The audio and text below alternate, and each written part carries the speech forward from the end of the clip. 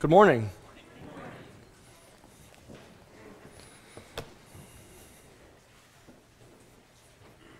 All right, could you bow with me for a word of prayer?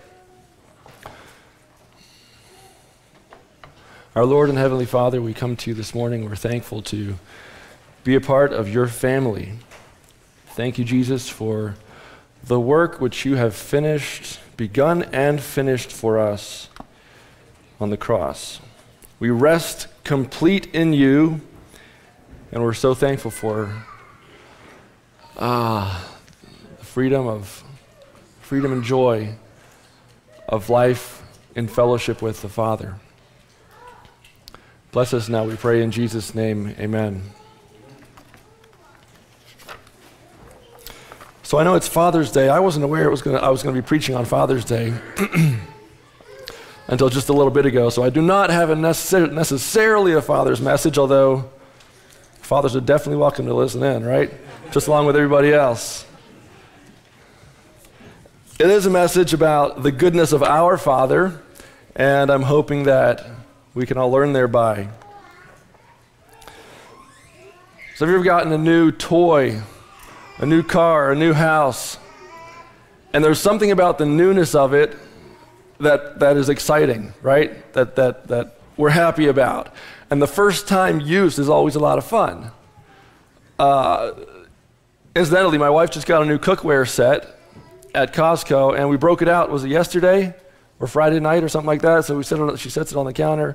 We pull these things out, fry that first egg, boil that first pot of potatoes in the new cookware set. There's something about that that's cool.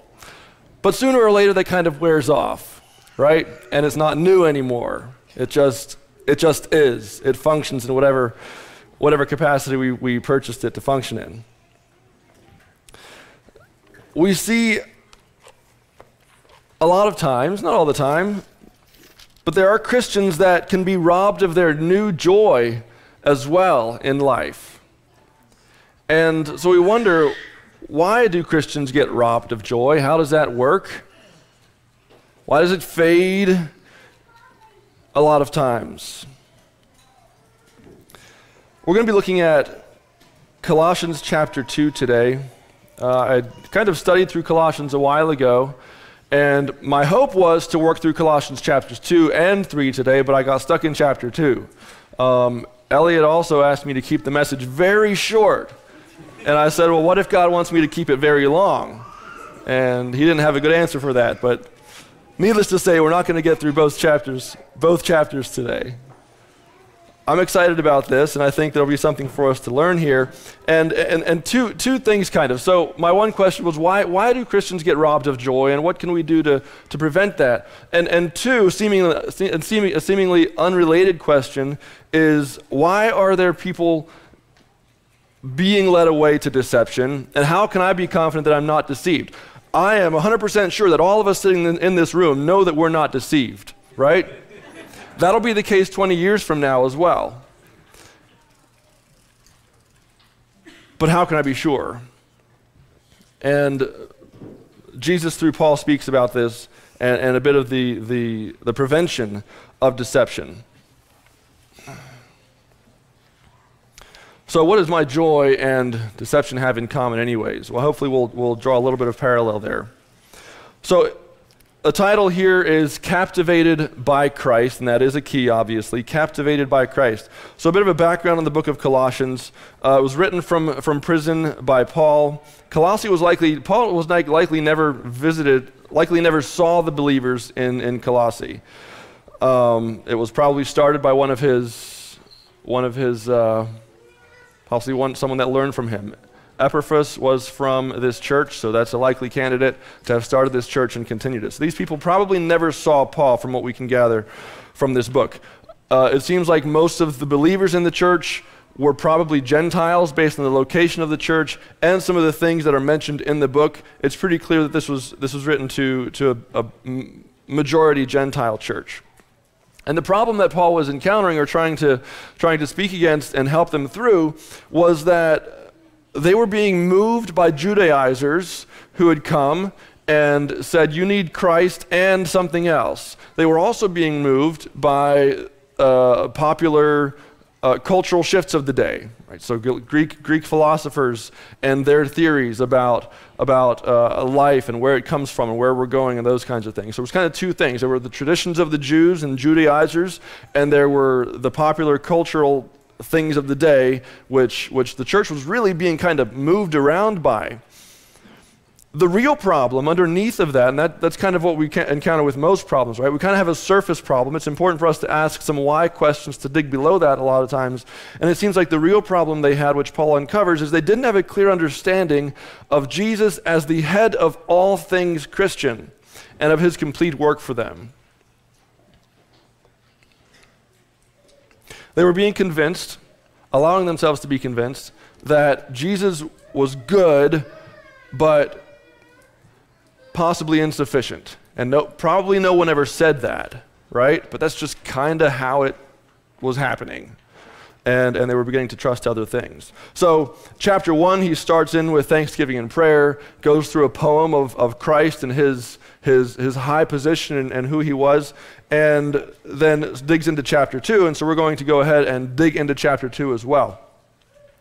I'm going to have you stand a couple of times here throughout as we read portions of the chapter, so please stand with me, and I'm going to read verses 1 through 4.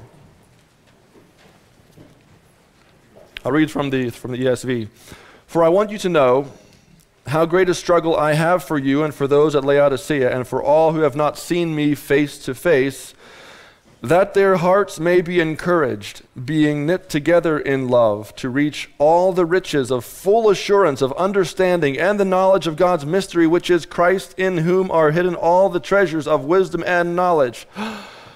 Oh, I say this in order that no one may delude you with plausible arguments. Okay, you may be seated. Paul does a good job of going through these like long sentences with a lot of stuff in them. And that's what we see here in the beginning of chapter 2. So, if I'd ask you, can you unpack for me verses 2 and 3 just quickly? It's like, give me a minute, right? Let me reread it. Let me figure this out a little bit, and I'll try to unpack it for you.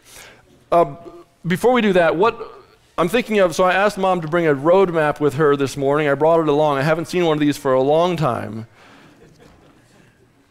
You know what I was going to do? I forgot. I was going to ask anybody 10 years or younger to tell me what this was. My boys asked me this morning, what is that? It's a road atlas. It's a map, right? We're familiar with those things. I remember going out to job sites when I was an older teen. You go back to the road index and you look for the right road name and you hope it's there and you find it, and then you go to the page that it references and then you coordinate. Okay, you find the road, and then you got to find out what block you want to go to, right? It's like you're your own GPS kind of thing. So without a map, so thinking of getting lost in the dark, let's think of an ideal getting lost situation in the dark. Or getting lost situation. It's probably going to be dark. It's probably going to be raining cats and dogs. You probably have a lot of backseat drivers. You have no map, and you don't know where you are, right? That's a good chance you are lost there, and lost because of all these external factors playing on you. You don't know where you are. Interesting thing is, if you have the map, or now a phone, obviously, if you have a map, all those external factors can remain the same. It can still be dark. It can still be cats and dogs. You can still have a lot of backseat drivers and all of those things. But you have the map, you know where you are, right? You have the coordinates, you see your destination, you see where you come from, and you know where you're going. That's really the difference maker. And we'll see here, these people were being moved by those external influences, by those kind of other parties, and being distracted and losing focus on the map, which of course is Jesus Christ in this analogy. Okay, a couple of words here in the beginning. So it says that they may be knit together,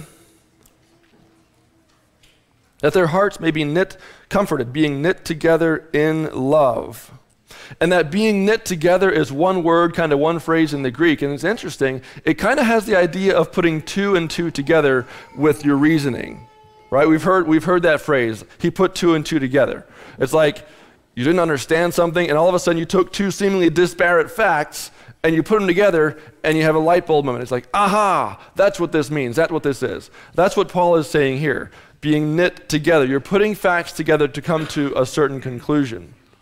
So as I see, wants you to come to the conclusion. What conclusion?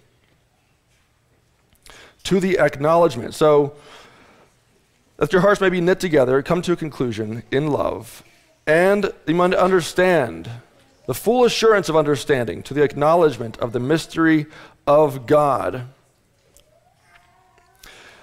When you understand God's mystery, which is Jesus, as we've seen in other places, and here he uses it again, Jesus, God's mystery, you will gain spiritual riches, and, verse 4, you will not be deluded with plausible arguments, or like the King James says, you will not be beguiled with enticing words.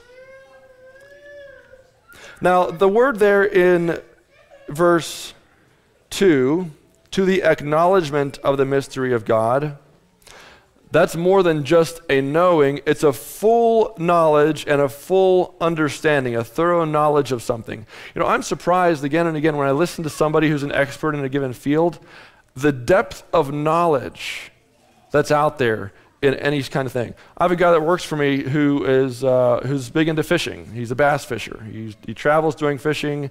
One of his goals was to fish with a pro this year.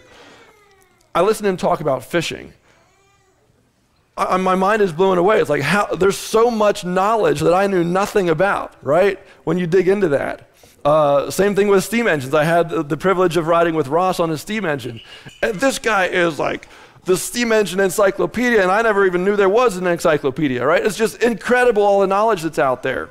And God is saying, I want you to understand everything about my mystery so you will not be beguiled with enticing words. Now, the thing about plausible arguments and enticing words is it sounds good, right? It's reasonable. That's why it's important to know God's mystery, because unless you have a higher knowledge than the plausible argument, you're going to go with it. That's the whole thing of deception. You're going to go with it because it sounds great, unless you have a higher knowledge which supersedes that, and you can look down from above, as it were, and see the holes in it, and see that it's not plausible. One interesting side note, in whom are hidden all the treasures of wisdom and knowledge. That word treasures is our root word for thesaurus. You think of a thesaurus as a treasure book, right? You go to look one word up and it's got this treasure trove of 100 words that are synonymous with that word. That's kind of the what's going on here. So we need that higher knowledge of the mystery of Christ to prevent deception. Now, children are typically more easily beguiled than adults most of the time, and Jesus speaks about the importance of not leading them astray, right? Don't take advantage of children and lead them astray. That person should be punished, as Jesus said. I think of back in the day, especially in the 1800s, now we call a snake oil salesman somebody who's pretty sleazy, slimy, you don't want to deal with, right? Back in the 1800s, there were these snake oil salesmen who came around selling snake oil, but there was no regulation of any value back then as far as, it has to have this kind of content to be able to market in this fashion. You could say whatever you wanted to say, and for many years, people were deceived by these snake oil salesmen who were selling this special oil as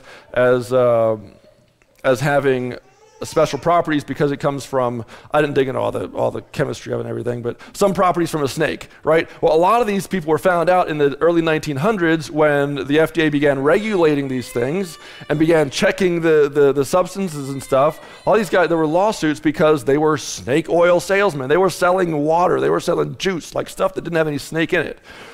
And so that happened back then. And it happened because people did not have a higher knowledge to go by, right? All they knew was what this guy told them.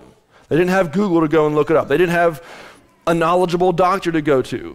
It's like, this is what you're telling me? I gotta believe it. I don't have a higher knowledge. God says, I don't want you to be taken over by a snake oil salesman. You need a higher knowledge so it doesn't look plausible, so you're not beguiled. Now here, it wasn't snake oil, but it was the snake oil, we could say, of the traditions of the Jews and the philosophies of the Greeks. And the Jews especially had a lot of clout in their snake oil. Like, this stuff came from God, right? We'll see later on. So Paul says here in the beginning, you haven't seen me in the flesh. That shouldn't hinder your faith. It's not me that you're trusting.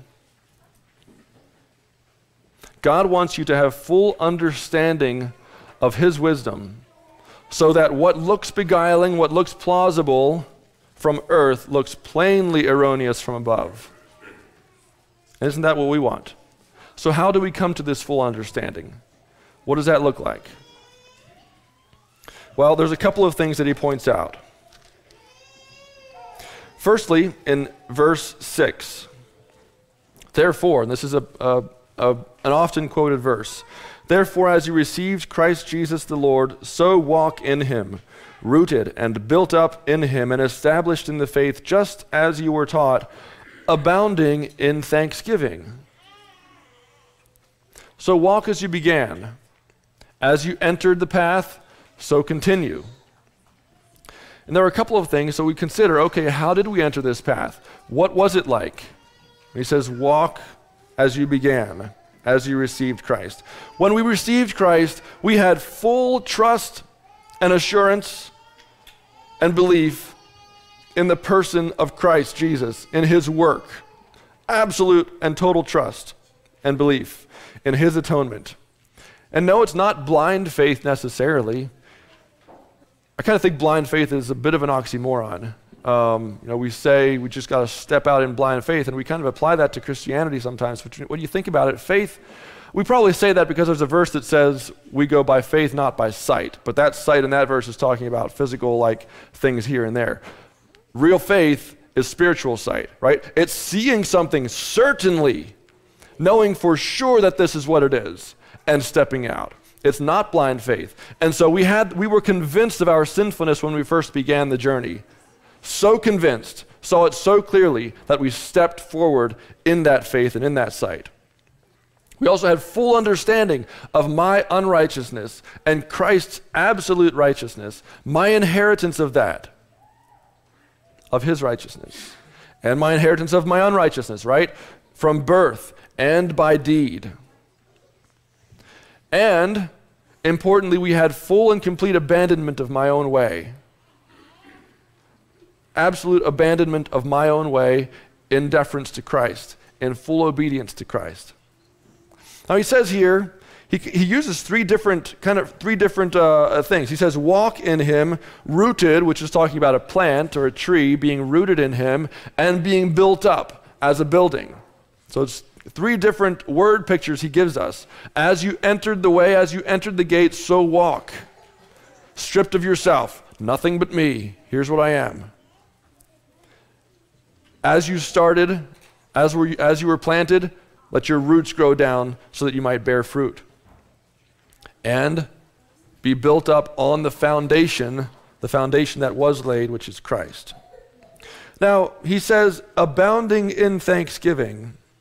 Isn't it reasonable to be thankful for the absolute, complete work of Christ Jesus? Christ is the King of the universe, God incarnate. Consider that.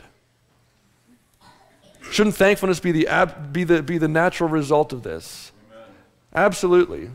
Paul says that I give my body. It's my reasonable service to give my entire body to God, right? Because of what He's done for me. Our hearts are full of thanksgiving when we consider and focus on the work and person of Jesus Christ. We'll get into that a little bit more here later. So he says, walk as you began. In full confidence in Christ, no agenda of my own. That's it.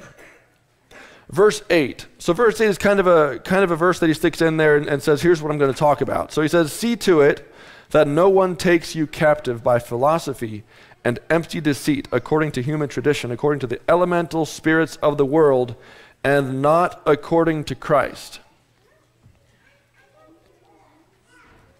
He says, don't be robbed by what's rightfully yours. Don't let the teachings of men, the traditions of men, the philosophies around you. Don't let that take away what is rightfully yours in Christ. All right, could you stand with me again? We're going to read verses 9 through 15. So then he goes into, from verse 8, he goes into this description of Jesus Christ and his work. Again, he's trying to defeat the other things which are diverting the attention of the people and taking their faith off of Christ.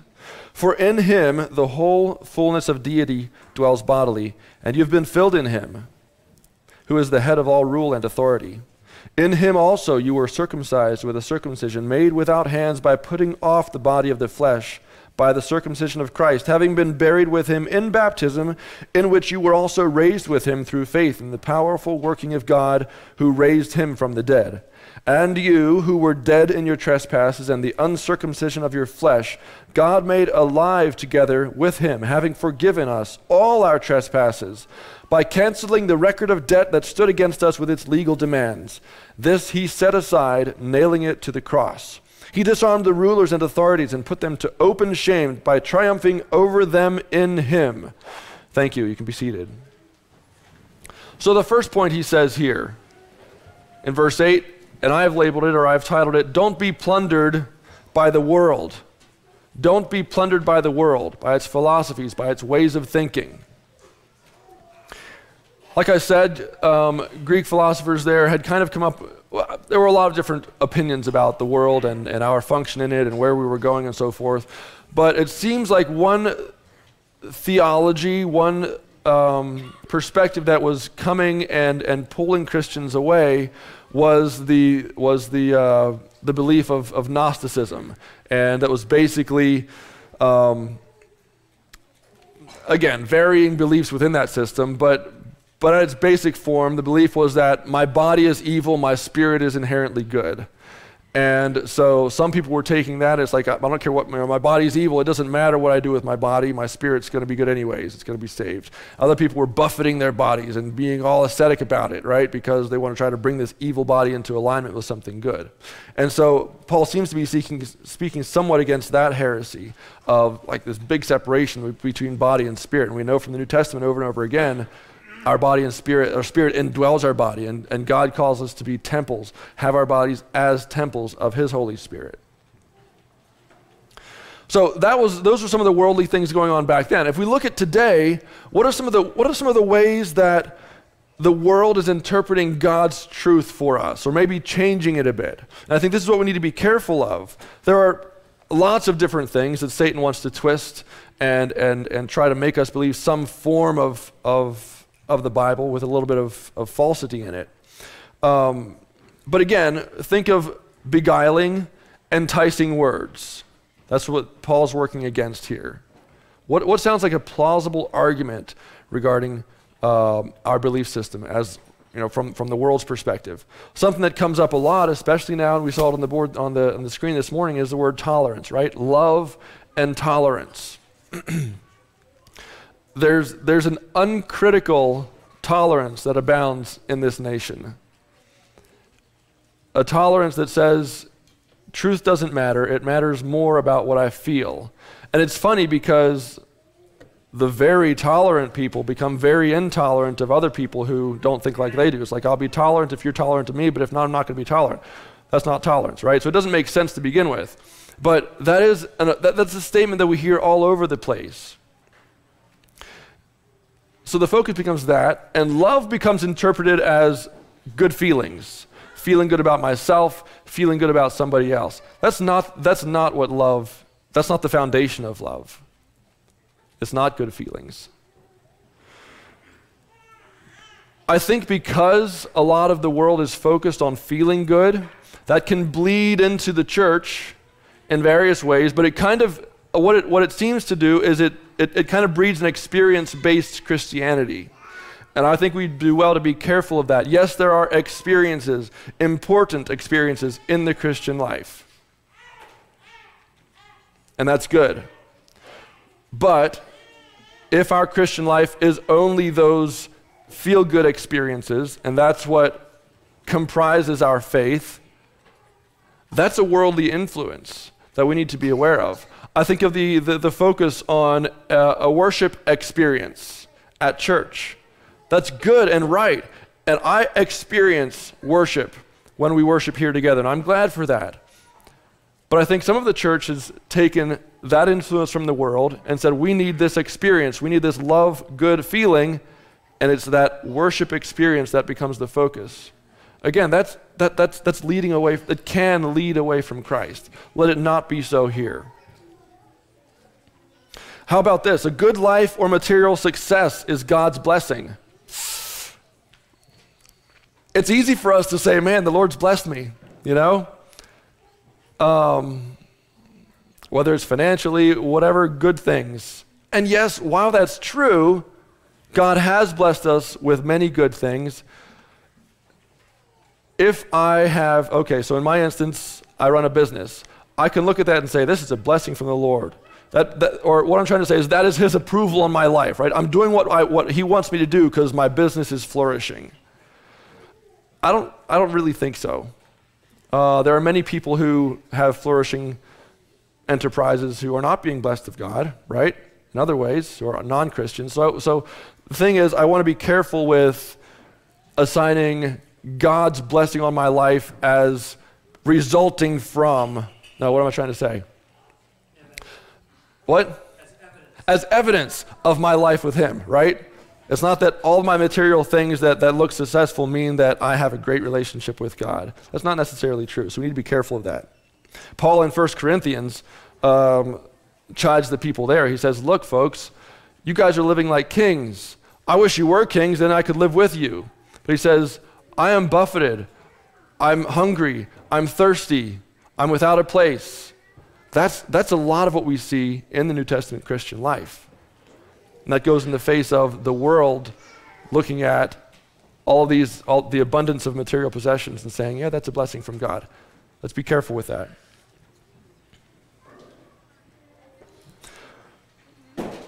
So here in this passage, verses 9 through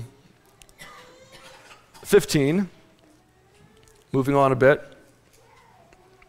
Sorry, before I do that, just to summarize here so far, those are worldly influences, right? Those are philosophies of the world that can overtake us if we're not careful.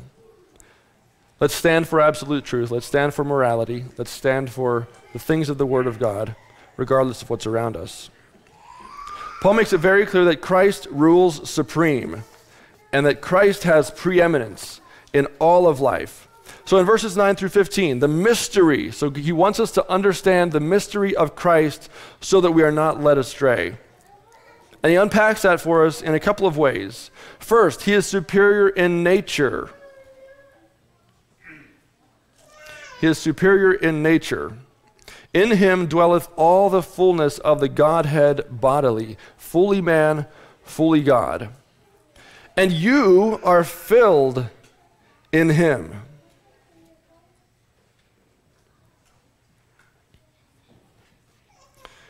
King James says, you are complete in him, which is the head of all principality and power. Very God himself, the deity and divinity in me. He is superior in position. It says he is the head of all principality and power. And we heard that a bit this morning, above the angels as a position of son. He has a natural right to ownership. He is superior in his work. That's verses 11 and 12. In whom also ye are circumcised and baptized with him. He has worked a complete work, performing the circumcision of the heart completely. And it's thorough. It's complete. It's inside out. That's one thing that Jesus was concerned about when he was here among us, was I work from the inside out. Don't try cleaning up the outside. Clean up the inside. God he's done that completely. He's cleaned us from the inside out. Putting off the body of flesh, the sinful nature, not just sins, not just a forgiveness of sins, but putting off the entire sinful nature.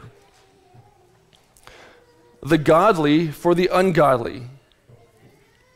righteousness for unrighteousness, and love for hate. He is superior in his work and the completion of it. In his offering, in the offering for that work. So we have a crucifixion reference here. Verses 12, 13, 14, and 15. You were dead in your sins. He's quickened you, having forgiven your trespasses, blotting out the handwriting of ordinances that was against us, which was contrary to us, and took it out of the way, nailing it to the cross. So back in that day, crucifixion was well understood. If you remember when Jesus was crucified, what did Pilate put above Jesus on the top of the cross? What did he nail up there? The King of the Jews. What did the Jews wanted to put up there? He said he's the King of the Jews. So back then, they would always nail the charges against the person on the cross. So the thieves probably had, this guy was a robber, or whatever, you know? Those were the charges. Whatever it was, whatever that list of things was that condemned them to the cross, that would be displayed for everybody to see. So it really didn't make sense from the Jews' perspective to put up there King of the Jews. The charges actually are that he said he was the King of the Jews. That's what condemns him to death, because he's lying, right, in their mind. But no, that's not what Pilate put up there. So we are held in derision by a debt from birth. You know, imagine being born with, just for being born, you have $1 million debt on your head. Well, that wouldn't feel too good. And then you go through life, and babies are expensive, right?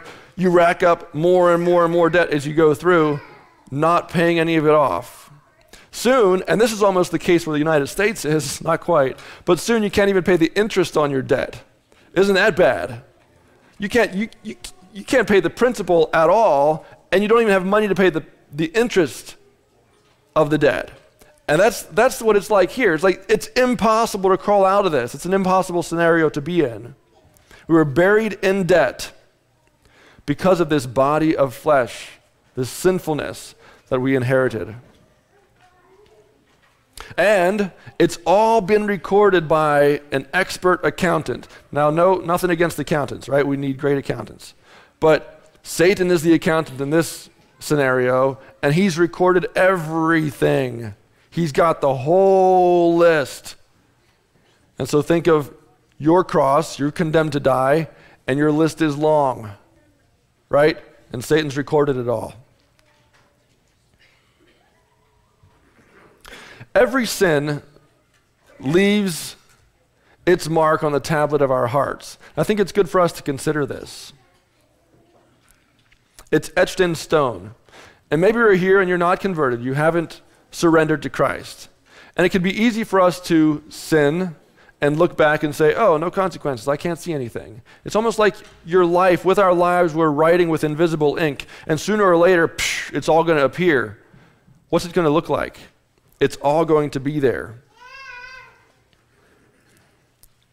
So Jesus comes and erases it, cleans the slate. That's justification. That handwriting of ordinances, the thing that should have nailed me to the cross and should have been at the top of the cross saying, here's why he was condemned to die. Jesus took it away, took that debt. And he concludes here and says that your debt holders, your legal owner, Satan, as it were, the accounting's handwriting of ordinances, all of that, they've got a case that's completely fallen apart. It's like the prosecutor comes up to the stand and calls for the evidence, and it's not there anymore. None of it. And he says he makes a case of them openly in verse 15. Having spoiled principalities and powers, he made a show of them openly, triumphing over them in it. And isn't that truly a show? Where Satan has us buried in debt, nailed to the cross, and Satan takes care of that, and right when he thinks he's got us, it's all gone, 100% of it. And so what Paul is getting at here is he wants us to be captivated by who Christ is in his fullness. We have been buried with him. We have been raised with him. We've been forgiven by him. He has erased that debt. It truly is the great exchange. We take all the rewards of his position, all of them, and he takes all the blame for ours. All of it. Be captivated by Christ. And in that captivation, life and victory and thankfulness and safety from deception will be realized. Number 2. So we looked at the philosophies of the world and the influence that they can have on us. We've looked at the fullness and complete work of Christ. And 3, don't be plundered. So don't be plundered by the world and its philosophies. Don't be plundered by performance metrics, is what I put here. Don't be plundered by performance metrics. So verses 16 through the end. If you don't mind, stand with me one more time. Take a stretch and a yawn. Therefore, let no one pass judgment on you in questions of food and drink, or with regard to a festival, or a new moon, or a Sabbath. These are a shadow of the things to come, but the substance belongs to Christ. Let no one disqualify you, insisting on asceticism and worship of angels, going on in detail about visions puffed up without reason by his sensuous mind, and not holding fast to the head, from whom the whole body, nourished and knit together through its joints and ligaments, grows with a growth that is from God. If with Christ you died to the elemental spirits of the world, why, as if you were still alive in the world, do you submit to regulations? Do not handle, do not taste, do not touch, referring to things that all perish as they are used, according to human precepts and teachings.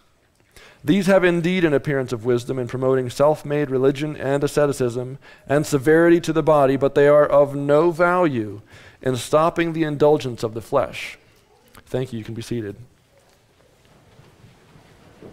So 4 times here in this chapter, Paul says, let no one, do not be. He says, let no one take you captive up further. Here he says, let no one disqualify you.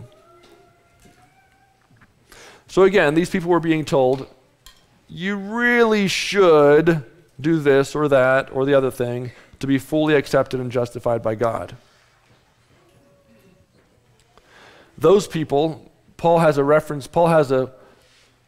word picture for them. In 1 Timothy, he says their consciences have been seared with a hot iron. Anybody ever get seared by a hot iron? That's what God says happened to these people, these Judaizers. It was the same things in 1 Timothy.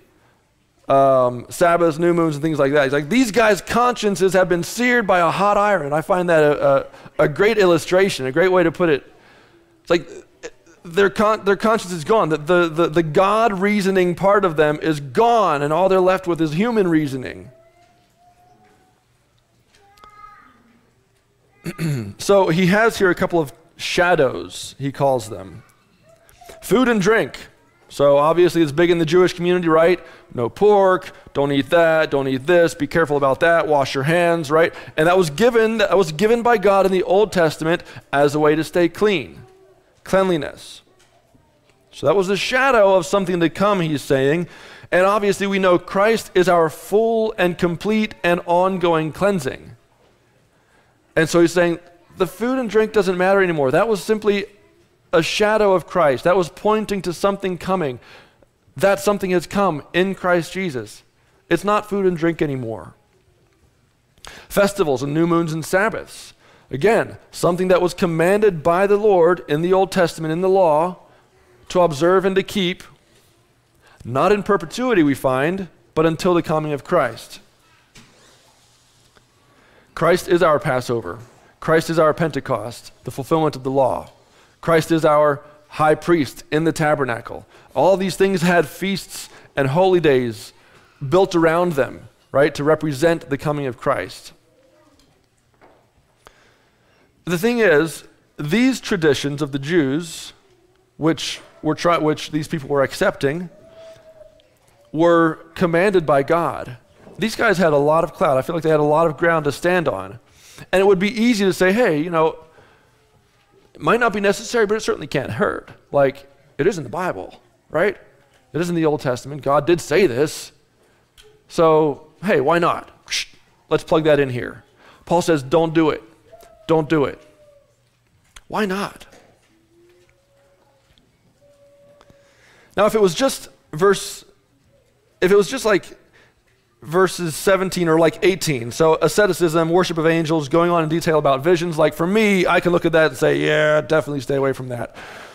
But verse 16, food and drink, festivals, new moons, a Sabbath, like that's some pretty big stuff to say, just don't do it, get rid of it, because these are, like that hits a little closer home to me. Again, remember, they were being told, do this to gain full acceptance with God as part of your justification. God stresses that nothing comes in the way of the gospel, of the good news in our lives. It's here, the whole book of Galatians, some of Ephesians, books of the Bible, where God is super concerned that nothing be added to the simplicity of the good news of Jesus Christ and his finished work on the cross. That's it. And that's what needs to hold our attention and our focus, completely and totally. It's kind of like, like the Mona Lisa, right? Probably the most valuable painting in the world. It's like strolling into the Louvre in Paris with your paintbrush and taking a dab at the Mona Lisa and trying to dress it up. Is that going to dress it up? No way, that's going to devalue it, right? Or trying to do that and then take it to win an art competition. It doesn't work that way. It is full and complete in itself. I touch it, it's damaged. Obviously, we know Christ's gospel isn't going to be damaged. But God is saying, do not pollute my gospel with anything. And that's especially important for us in ministry. It's easy, we need to be very clear on this in ministry and recognize there is a core of the gospel. I don't want to add to it. I don't want to take away from it. Paul is stressing here in Colossians the importance of protecting that core, that fundamental core of the gospel with nothing else on top of it. And it's interesting, I think we, and I'll say we as a church, we can be quick to distance ourselves from things, from practices that would lead to what I'll call Gentile sins, right? In this case, thinking of Gentile sins as kind of being worldly things. What struck me here in the study of this chapter, and the question that I'm left with is, what about practices that lead to or are used by others as performance metrics to gain acceptance with God? Or the Jewish sins, I'll call them. We don't tend to lay as much focus on those, but that's what Paul is cutting at here, and in Galatians. Do not touch it. What good performance metrics or relationship savers are we in danger of being disqualified by, of losing the prize?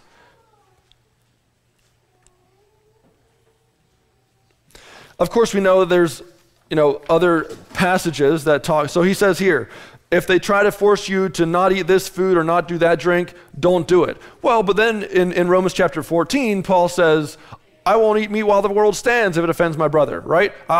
Offends my brother. That's the difference. He says, I won't put a stumbling block in front of my brother or an occasion to fall. And if my meat eating will do that, I won't do it. He doesn't say the preference of my brother. He says a stumbling block, something that makes my brother fall. As in, I'm the cause of his sin. That word occasion to fall there is, in the Greek, it was the little trigger or stick on a trap, right? So you have a trap set, like a mouse trap, and you got cheese on the little trigger, right? And as soon as it touches the cheese and hits the trigger, the trap falls. That's what Paul was saying in Romans chapter 14. He's like, don't be the stick, don't be the trigger that makes someone fall into sin. So I think the overarching law with this, or principle, the law of Christ really is others first. And it seems like from what I'm getting here and in Galatians, and trying to balance that with other scriptures, It's not necessarily their preferences and performance metrics, but it's their well-being. So obviously, God wants us to be mostly concerned with the well-being of others, right? Put others ahead of yourself. I want your well-being to be first. But when it comes to performance metrics, I'll call it, he says, don't have anything to do with it. Don't touch it. So like I said, in ministry, this should make us cautious about what we impose on other Christians, on new believers especially. A question we can bring in cases where we might be unsure of whether or not something should or should not be done, does it point us to the all-sufficiency of Christ or towards the works of man? All right. Verse 19, he says, you're not holding fast to the head, from which all the body by joints and bands having nourishment ministered and knit together increaseth with the increase of God.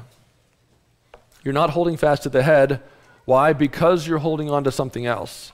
You're holding on to the fast, you're holding on to the new moon, you're holding on to the Sabbath, you're holding on to no pork, you're holding on to whatever it is. If you're holding on to that, you can't be holding fast to the head, which is Christ. If you're holding on to anything else as a part of your salvation or Christian identity,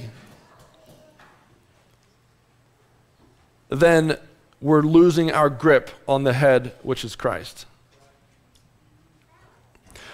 So going back to what we started with in verse 6, all we need is to walk as we began, our full belief and trust in the atonement of Christ, full understanding of my unrighteousness and his righteousness and the exchange, and full abandonment of my way and wisdom. That is human reasoning. Those are the other things. And we find that when we are captivated in Christ, when we keep our minds set on this concept here of Christ and his finished work, that is the mystery of God worked in our salvation.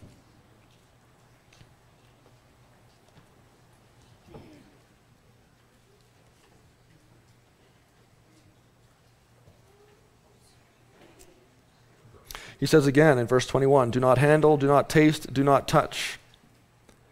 Why are you submitting to these regulations? Now, I'm not saying with this that we need to cast off all restraint. But I think what God wants us to see here is that we need to have a very clear definition of where our justification comes from. And maybe even push us a little bit further in the direction of let's not just do stuff to keep the peace or to, because I think it could have been a very valid argument in this day and time for one of these Christians to have said, look, there's nothing wrong with not eating pork, right? That's fine. I don't have to eat pork, I'll be fine. Paul said, he didn't say eat pork here, but he said don't go with it. Do not go there. And I don't know where that application is exactly for all of us. It's going to be at different places. But I think it is very critical that we don't allow these things to obfuscate or in any way take away our hold on the head of the body, which is Christ.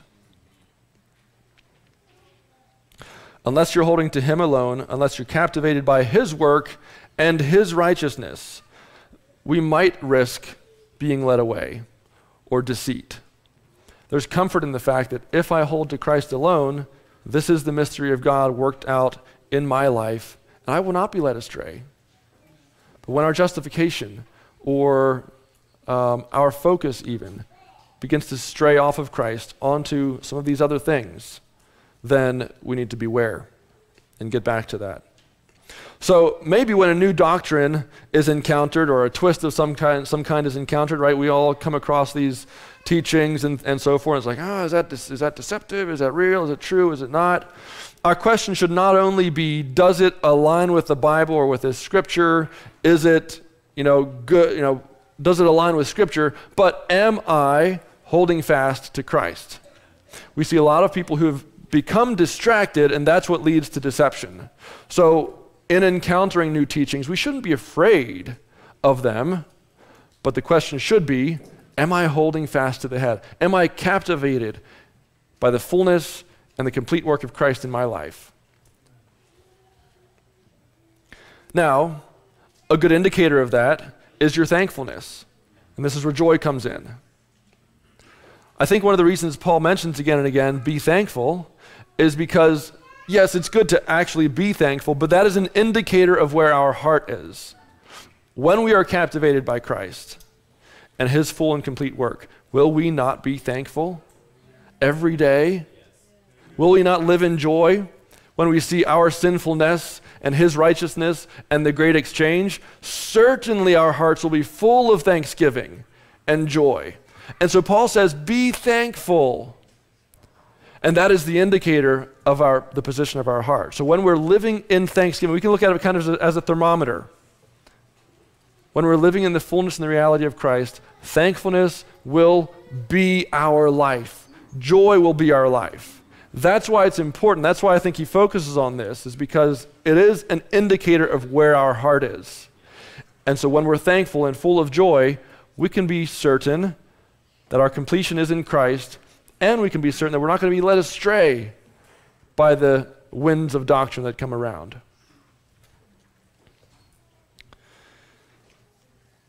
I found this short poem as I was studying. Again, just looking at Christ and his fullness. He is a path, if any be misled.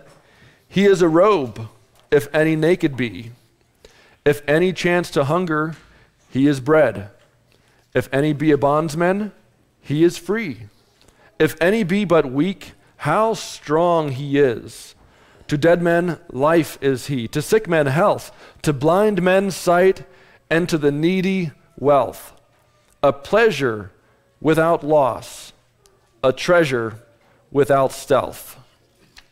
Truly, Christ is all in all. And let us not lose our focus of that. So I think the challenge for me in going away from this study of this second chapter, there's a couple.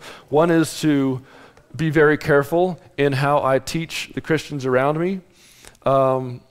Another is to not just go along with something good that has a heavy attachment to performance in Christianity, even if it looks okay. Because I think there's something here where God's like, I don't want that. Just keep it clean, keep it free. And thirdly, learning that my attitude of thankfulness and joy is an indicator of what's in my heart. And to use that as my temperature gauge. May we always be thankful. May we always be joyful. When we're not, let's turn our focus and attention back on Christ as the fullness of our salvation, and therein is safety. Amen.